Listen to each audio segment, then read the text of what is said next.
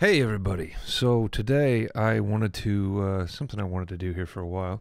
Talk about my musical history, my vocal history, the ups and downs, finding my voice, continuing to find my voice, recording, touring, all that stuff. If that's not your thing, I'm going to be putting up another lesson type video tomorrow about volume and decibel levels, how loud certain things are, and recording that hopefully on the spot, screaming, distortion, everything, and showing how loud it actually is. But anyway, for today, I'm going to be talking about my musical history and hopefully not getting too superfluous with the details, but helping to tell you about my journey and how long it took for me to find certain things and to get good at certain things and all that kind of stuff. So if that interests you at all, I'm going to talk about it.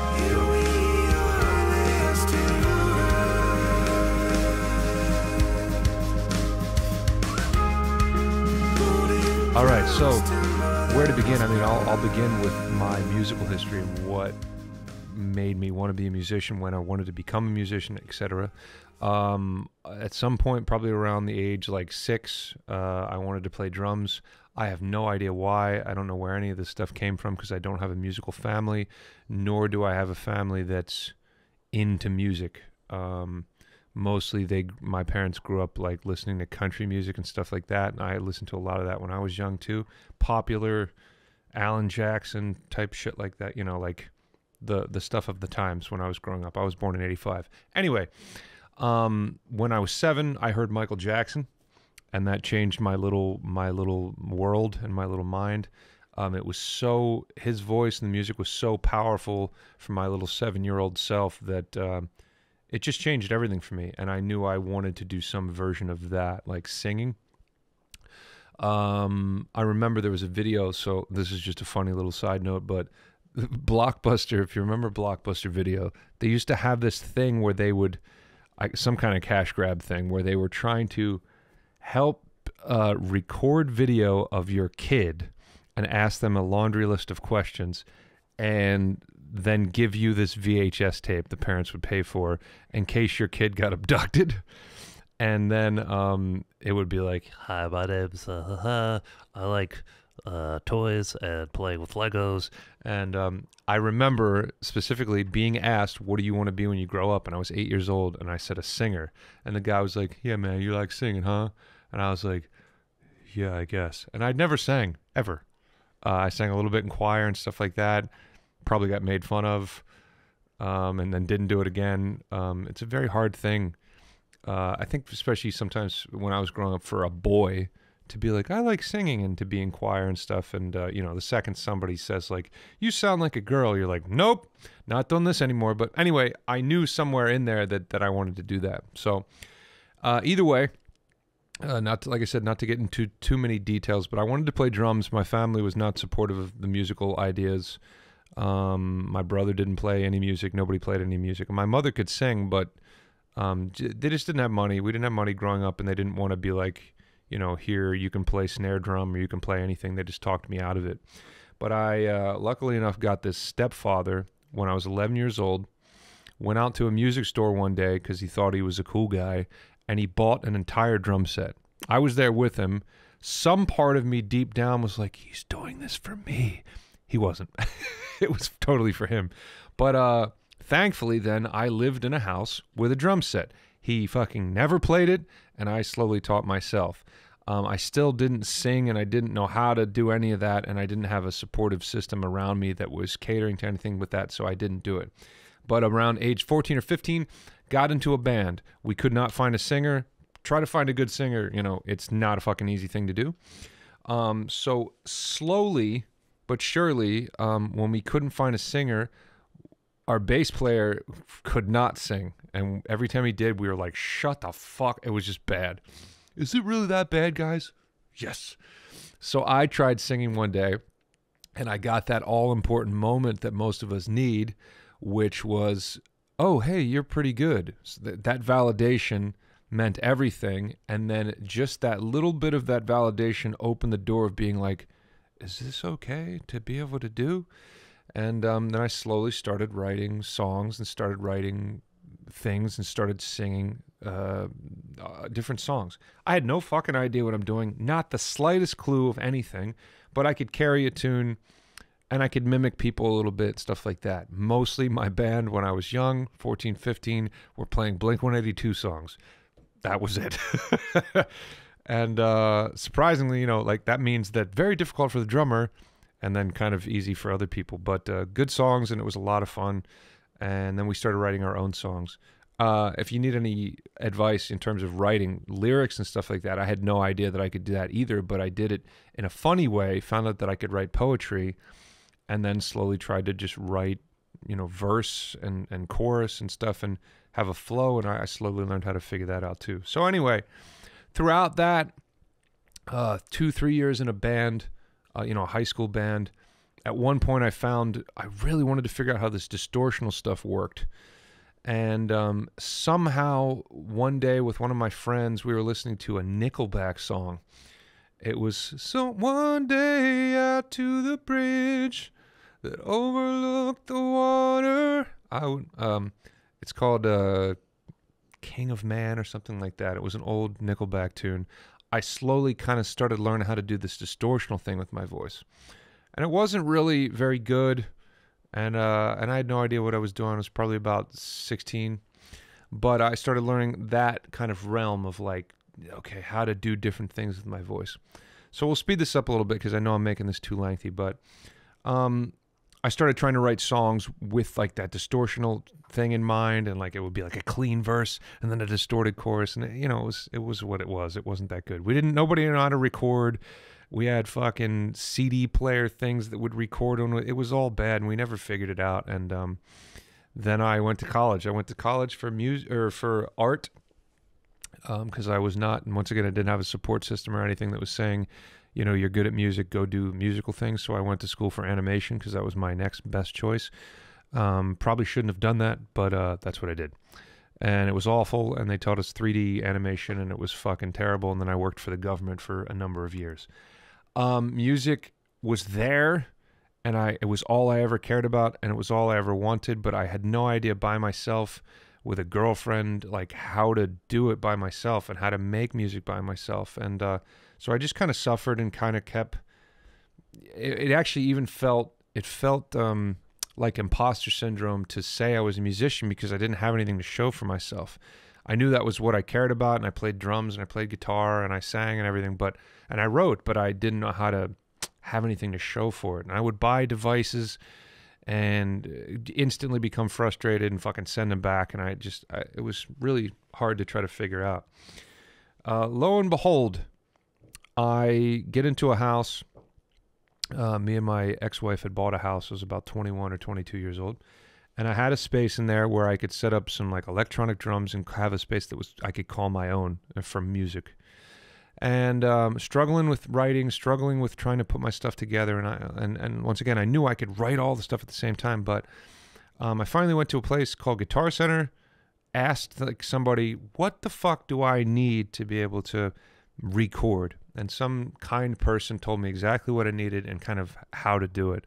And I got hooked up with, this device where an interface I could plug into, and I finally slowly started figuring it out. And remember, this is before the days of YouTube and shit where I could just look it up like, this problem happened, and then some guy's like, hey everybody, welcome to Tyler's channel. Fucking bleh. That didn't exist. So it was just, I don't know how to do this. Fuck. And then you try to look up forums. Anyway, I was working at that point, having many, many health problems. Many of you don't know that I suffer from quite a bit of health issues, chronic pain, inflammation, a lot of different things. Throughout my entire 20s, I suffered with panic disorder and anxiety disorder because of my health issues. And it was a nightmare. My entire 20s was just a complete fucking nightmare. But I had this job where I drove an hour and a half to work, an hour and a half back, and it was fucking awful. And I would have panic attacks while driving and have to pull off the highway. During that, I got laid off. I worked for a contract for 6 months, and then I got laid off. Anybody who's ever gotten laid off and knows that they're going to get money and it's going to be okay, probably knows that feeling of being like, cool, I can just fuck off and do whatever I want. and then slowly realizing over the course of, it took me about a week and a half of doing nothing to realize like, oh, I have no purpose and I hate my life and this is awful. So I knew at that point I needed to write and to finally do this. The government is essentially paying me to survive, and it was not easy to find a job in my field. I was a 3D animator, modeler, and whatever. That's like New York City and California type shit. So I just stayed laid off and started writing and figuring out how to do this for real. I had a really important friend come into my life and then exit my life. And I kept not making music and stuff because I thought somebody needed to be there, and I just needed that validation and that help. Somebody came in and gave me that validation and then fucked off, and it was awful and very traumatic. And then again, I knew if I'm getting paid by the government to sit here and live my life, and I know how to record and all this stuff, it's absolutely just my fault if I don't do this. So I made my first album. It was a full length album. I recorded most of the stuff myself, but then I went to 2 different studios to have it mixed, and it cost me like $8,000. There I started finding a little bit of a voice or figuring out some more of the stuff vocally. I'd found some other kind of distortional spaces, but once again, I hadn't looked up anything about singing. I didn't even know that was really a thing. I just thought it was like, you just have your voice and you kind of figure this shit out. And I found a little bit of a distortion. I didn't know that it was from an unhealthy place, but I used that, and I used, what I could throughout my first album. After that first album, nothing happened. And I still go back to some of those songs. Like it was pretty amazing what I was able to do by myself. But we had moved. I still struggled with my health a lot, and we moved to Philadelphia. And I tried to join a cover band. We had 2 rehearsals, and then people already started going off the rails, getting shitty about who's going to where and who has to drive and all that. But the drummer showed my YouTube videos. I started making YouTube videos and putting up stuff. He showed that to a person named Doc Coyle. He was from a band called God Forbid. And I didn't know who he was, and I didn't like metal music, and I still am not a big fan of metal music. But he reached out and asked me if I would sing on some demos. So that was, again, another thing of validation. You're going to find that validation thing a lot through this, and that's kind of how I live my highly sensitive life.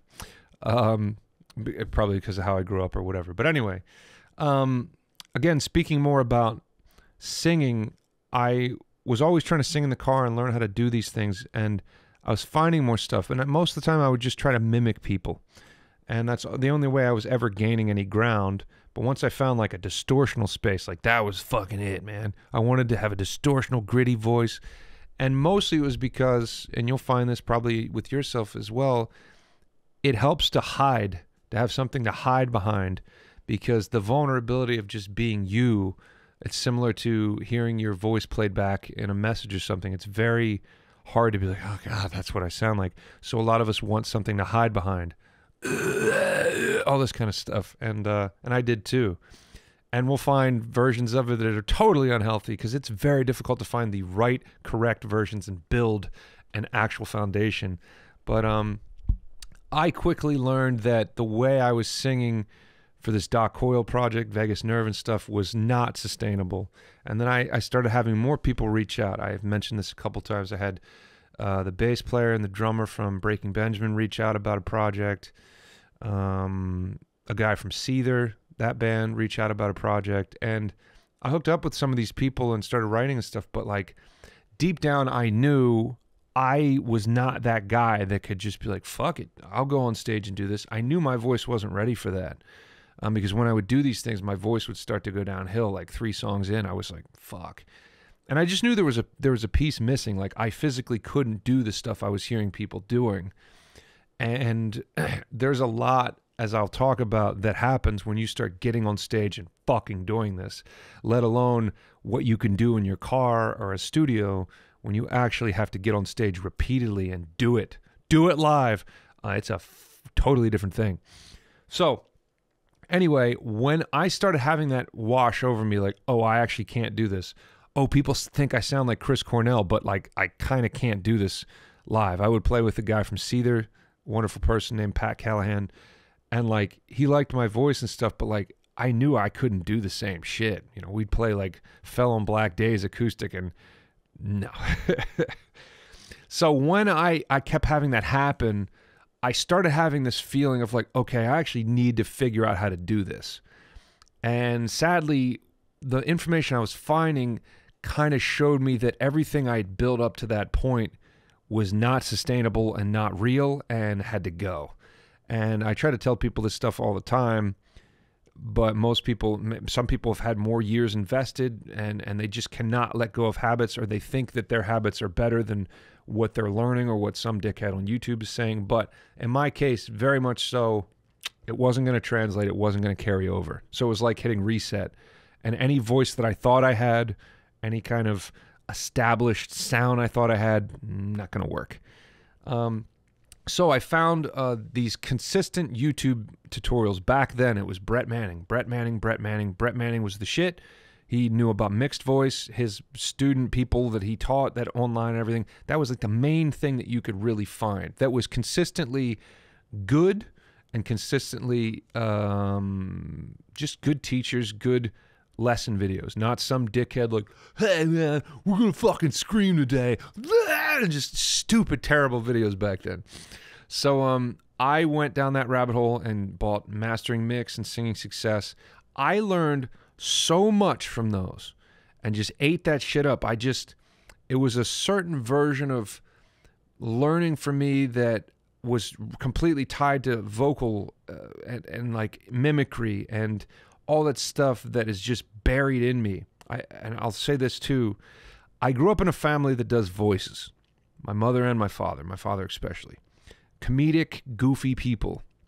Nowadays, you can barely do any kind of a voice without somebody being like, I am so offended right now. My grandfather, he used to have an accent because he was missing one of his front teeth. And when you do that, you sound like him and you're a piece of shit and you should be canceled forever. So anyway, I grew up in a family that does that, still does. It's very enjoyable.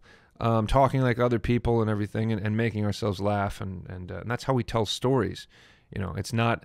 that guy said to me, and then he said this. It's doing the inflections and having that thing. So anyway, come to find out, the more I went down this rabbit hole, the more I started eating up this information, because it's actually a deep kind of seated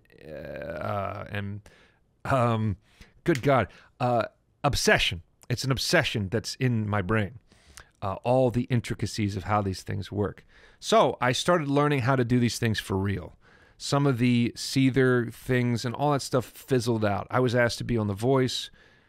I wasn't ready, and I didn't care for the stupid make music into a contest, and it's worse than ever now, belittling people and saying, you got it and you don't got it, and all this stupid shit. I'm just not a fan of it. But I also, like I said, if I'm being honest, I was not ready. I could do things in recordings and get them right or whatever. But once again, when it came to doing it actually live, okay, here we go.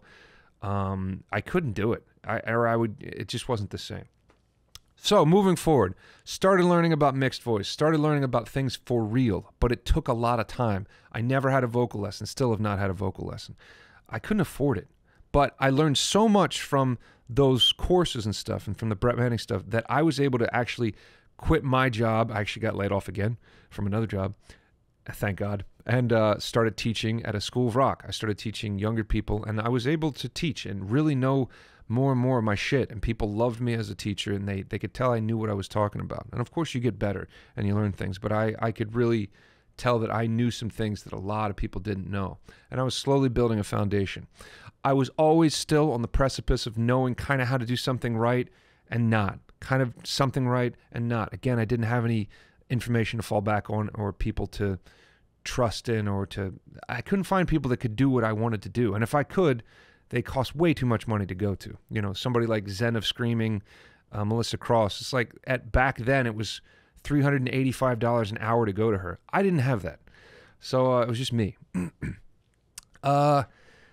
We did more Vegas Nerve stuff. Me and Doc Coyle put a band together and we were going to go on tour, which was going to be very small, but it was going to be like 5 shows in California and then later like 5-6 shows in New York and New Jersey, stuff like that.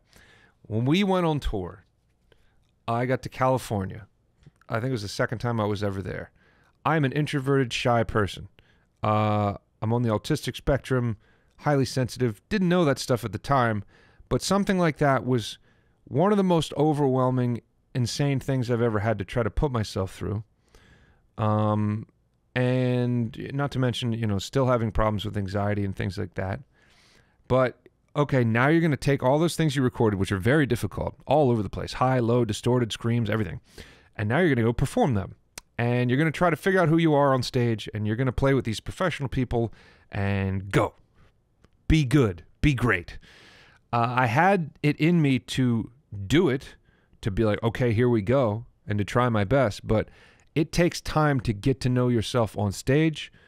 And that doesn't mean like in a year you're going to have it. It means, holy shit, you got to do this a lot to really become comfortable, get to know your instrument, and really figure some shit out.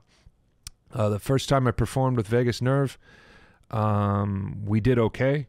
I had no idea what I was doing. I had no idea how to move or what I should do, how to sing live. Like I didn't know any of it, and I didn't blow my voice. I got sick the first day and first rehearsal I was there, and I would wake up every day with no voice.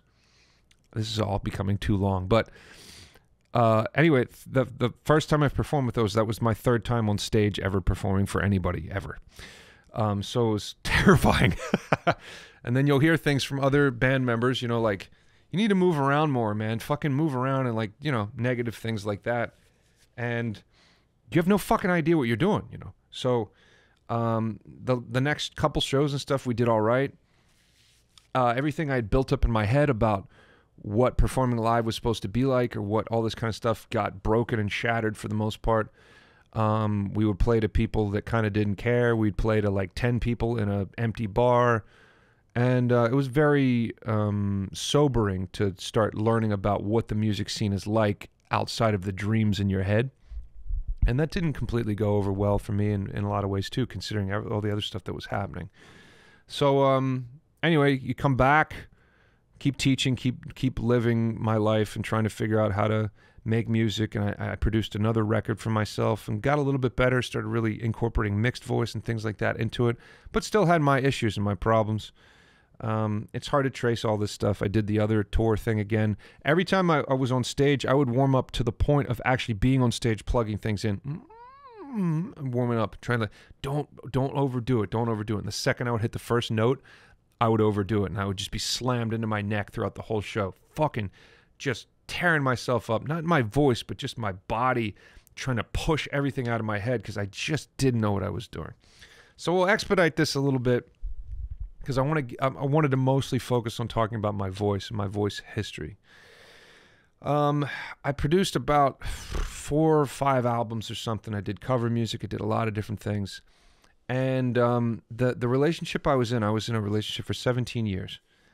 I didn't really have a supportive anything when it came to music, like a relationship. Like, music was always a pain in the ass for the relationship. Everywhere we moved, I needed a space. That was hard on the relationship. My dreams and trying to move forward towards them and having minimal success and everything was hard on the relationship. A lot of this stuff, when you have a dream like that you can't let go of, it's very difficult. Finally, like 7 years ago, something like that, I decided to try to give up because I thought maybe that would help the relationship, because of the resentment and jealousy and all the different things around it. And when I did that, I started to lose my singing voice.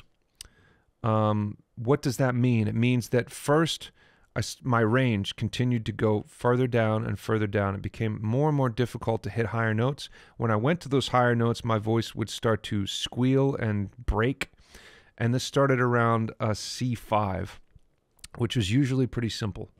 In terms of mix and things like that. I noticed this, but I kept trying.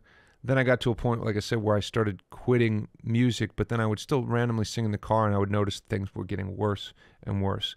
Whereas I used to be able to mix and carry my voice over my bridge and do all these different things, now it was much, much more difficult, and it continued to get more difficult. As that time progressed, and I kind of sort of tried to keep teaching. I sort of maybe tried to write something here or there. My speaking voice started to go as well. Every day I would wake up, my voice would hurt, And if I talked a little bit more or a little bit more, my voice would start to go and get weaker and weaker and just hurt. When you start to lose your voice, you use other muscles to accommodate for the lack of cord closure, meaning you're kind of having a break in the vocal cords, so then you have to go harder to get cord closure, and sometimes that means that you're kind of going like this and you're pushing things that shouldn't really be in there to attain that cord closure. I make this kind of reference sometimes with somebody like Steve-O from Jackass. The reason people end up talking like this is because they fuck their voice up so much that they're starting to use their false chords and compression to get vocal cord closure because they otherwise can't get it regularly. I was starting to have issues like that. Got out of my relationship, moved to Florida. It was like 3 years ago. My voice started to get a little better and a little better and a little better. Along with my health issues, I recognized over, much time, that certain things were causing my throat inflammation and making my life worse. So I had to continue to navigate that, to eat cleaner and cleaner and cleaner, and I continue to try to find exactly what my body wants and doesn't want, because it will affect my voice. But I slowly started getting my voice back. I would do exercises almost every day, which were mostly just humming. And when you hear me do that now, that's so much more effortless. Back then it was, I could not get cord closure. So I continued to do that. And I knew when I moved down here, the imposter syndrome and all that kind of stuff, I need to join a band. Can be a cover band, doesn't matter, but I need to do this stuff live. I can no longer be 35, 36, 37 years old and be this musician, the singer, professional singer that teaches and everything, and really doesn't have his shit together when it comes to doing this stuff live. So I joined a band. We had a drummer quit and then another drummer we fired, so we didn't get to do anything live for like a fucking year, but every week I was rehearsing, getting a little bit better, a little bit better, a little bit better. And there's so much to be learned from that. And one of the main things that's, hopefully, if you're still with me, to take away from this, in that doing stuff live is so much more important than just the little I sang at my car, whatever, fuck. You learn so much more about your voice, and you start to enter into, slowly, or maybe quickly, enter into stylistic or preference territory, meaning you're going to keep pushing yourself up against walls, especially if you have to sing over your bridge all the time, because you're met with a decision when you get there. Where do I go, this way or this way? Do I push harder? Do I sink back? Do I go forward more? Do I distort? Do I compress? You're just met with these decisions. And after a while, you'll start to have preferences. Regardless of how the singer sings the song, you start to have preferences of like, I'm going to do it this way. I've done this so many times now, fuck it. I want to do it my way. The other way doesn't feel as good. The other way locks my muscles in my neck. And therein lies where a lot of this stuff really starts to blossom and you really start to come into your own. So I can't say enough. Get the fuck out of the car, in the studio, in the house, in the thing, in the shower, and do this stuff live if you're really taking this seriously. And do it a lot. Keep throwing yourself. You're going to have failures. You're going to squeak. You're going to crack. There's things that are going to happen. But getting to know and be comfortable on stage is going to just help tremendously, because it's part of this whole thing. And when you have to audition for a band, or when you have to send a demo, that confidence that comes along with being like, I got this shit. It's not going to come in a month. And it's so many of these students too that I've taught people from The Voice, from American Idol, shit like that. And then they go out on the road and they have no fucking idea what they're doing. And then they're like, how are you doing this high voice stuff? And they expect to like get the information in one lesson, but then they're out singing all the time. That doesn't work. You cannot grab a piece of information and then just go and keep doing what you're doing on stage in that vulnerable, very, very vulnerable place, and then just add that in. It has to happen behind the scenes. It's a very kind of slower progression. And one of the main takeaways, again, from me sitting here rambling on, is how long does it take to get good? It fucking takes a long time. What does it even mean to be good? Well, There's a lot of pieces to that. We don't have to go over all that. But again, a lot of it turns out to be style and preference. Some people have their style kind of laid out for them, and they feel like that's the thing. And maybe they grew up in the South, maybe they grew up in New Orleans, and they sing a little bit more bluesy, and their father sang bluesy, and that's the way they sang. They're just making that decision. You don't have to, but that seems to be the style that was given to them that they're accepting, that they're going with. And they hear other people singing other styles, and they're like, nah, I'm going to sing like this. That's great, man. I didn't have that.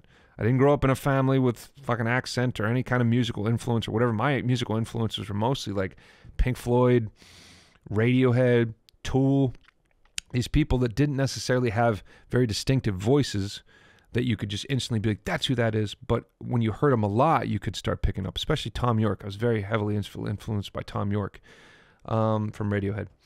So anyway, moving forward, one of the main reasons I wanted to talk about this is because just recently, within the last couple months, I have entered into a place where I'm like, oh shit, I really am starting to have something special now where I can really drive my voice the way I want for a long time too. 15 or so years ago, I started putting up YouTube videos with a guy in Canada, and he was like, dude, if I had a Ferrari for a voice like yours, I'd be driving that shit all the time. Nice compliment. I did not feel like I had a Ferrari. I was like, maybe it sounds like that in recording, and that's really nice of you, but no, I knew deep down, no. Now, at age 38, having performed, on stage 50 times, maybe, something like that, maybe more, and going through all the shit I went through, ups and downs, and teaching myself and teaching for 12 years, and knowing my shit and learning how to do it, and singing other people's songs and singing my own songs and writing my own records and all that stuff.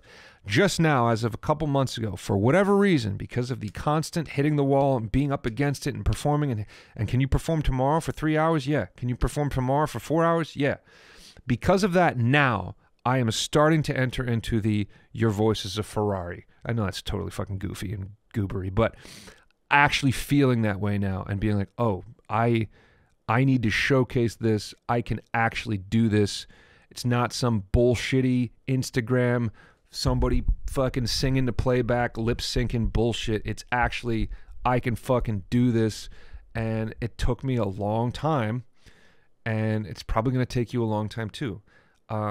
If I have any advice throughout all of this, again, first of all, I cannot say enough throughout my entire life with panic disorder and pain and wanting to not exist and depression and all this stuff, to be gentle on yourself in your journey. If you have something special like a guitar gift or a voice gift or something, and then it's taken away, it's so easy, and it was probably so easy to beat up on yourself throughout the whole journey and the whole time and just all that stuff, man. I should be better. I should be this. I'm going to fuck my fucking voice today, all this stuff. And then to have it taken away resets your entire perspective where you're like, okay, I'm going to try to enjoy this more. I'm going to take what my voice has given me, and I might push myself a little bit, but at certain times you're like, all right, I'm pretty good. When I started getting my voice back, for example, there was no distortion or screaming. I was just grateful, overwhelmingly grateful to be able to sing clean and start kind of singing again, because I couldn't do that. So the gift was starting to come back a little bit, and I was like, oh my God, thank God. Maybe I can't do that anymore, but at least I can do this. Very good lesson and teacher, but again, it also is a lesson in gentleness and approaching yourself with gentleness and a kind, warmer, softer heart. Again, as I move forward now, what are the things that really connected the dots here recently that made me feel like I could really just get there? Once again, it was live, putting yourself up against that wall and really fucking doing it. And it was now, which I want to get more into as I teach, favoring compression over distortion, compression over distortion, compression over distortion. Starting to learn about those distortional compressed spaces, but then starting to find that just going for the that sound and that grittiness in there was hindering my notes and my choices and my elasticity of stretching up to higher notes when I needed to. then just staying in that place and compressing instead, the distortion was kind of there and I was still in the same kind of space, but it wasn't as distortion heavy, has helped tremendously. And I want to try to get people into that place. I want to try to teach people that. I want to try to, help people find that. But it's definitely really helped me to find that. And I'm finding as well, and I'll tap out here. I appreciate if you've hung out with me here and listened to this, and if it was in any way, shape, or form interesting, because I'm sure it was all over the place. But as I've done the distortional thing and the compression thing and all that kind of stuff, I'm finding more and more. So when you're singing, you're going to find new areas, and try to build enough of a foundation where you understand the way things are kind of supposed to work. And then you're going to go outside of that realm, and you're going to find new things. And then you got to test to see if they are kind of based on your foundation, if they're keeping you open, if they're keeping your throat open, if they're healthy. Is my voice hurting? Am I blowing my voice apart? I can't really tell. And you're going to keep teetering back and forth. As you find new areas to go in, like I said, check them against your foundation. But also, can I relax? If you're trying to play fast on guitar or fast with drums, it's very similar to being like this with your fucking all of your arms. And then somebody would be like, okay, well, try to just relax your arms and use your wrist. And you're like, that doesn't make any sense. I want to be like heavier and faster and whatever. And it's like, no, it ironically comes from learning how to use less. The voice is exactly the same. You learn how to do something, and then you bear down and you do all these things and you compress into it. And then you're like, yeah, but it's fucking wearing me out and it's very tiring and it's all this. Then you try to remember how to relax into it. Keep doing that, and always keep that in the back of your mind. You find a new place, watch some of your favorite singers do it. Are they, again, physically arrested, like where they're just fucking doing it like this? Or are they walking around? Are they blowing their voice out? Are they tired on stage? Could they get through the next song after that, etc.? There's always going to be a version of relaxing a little bit more, going back in a heavier place a little bit more, relaxing and letting yourself move forward a little bit more. It's going to be something that's going to make sense to you the more and more you do it. I appreciate you guys following me. I appreciate you listening to this. I hope that you get some kind of different versions of wisdom from it. Again, I'll try to put up a lesson video tomorrow. I'm going to be putting up more and more things now, singing-wise. I started writing a little bit more. My life has been very heavy and dark lately, and it's been very hard to get through, and it's been very hard to wake up and live. But I'm still here. I'm still doing it. But yeah, I'll be putting up videos here again soon of me actually doing this shit, because it's definitely more of an invaluable thing to recognize that if you're somebody learning from somebody, you want to see them do this stuff. You want to hear them do this stuff. And that's not something you see enough of. Or it's fake. It's kind of faked. The internet is all very faked, airbrushed bullshit where it's, it's a video of somebody singing, but you kind of can't tell if they are. And most of the singing things I see too on Instagram and everything, when people are like, oh, this is so amazing, it's fake, dude. It's not real. It's somebody trying to look sexy or whatever and pretend to sing to a playback. Most of the time you can tell because the recording is right here and you can hear every single thing, and then the person's like doing this and trying to be sexy, whatever. And you're like, dude, that fucking recording is smashed up against your face like this. You're not fucking doing it there in front of everybody with proper lighting and whatever. That's not how people record. We don't turn on a bunch of nice lights and have fucking background lights so that we can sit here and record a song. So quit fooling yourself. Anyway, I hope everybody's doing well. Be gentle on yourself, and I'll see you here soon.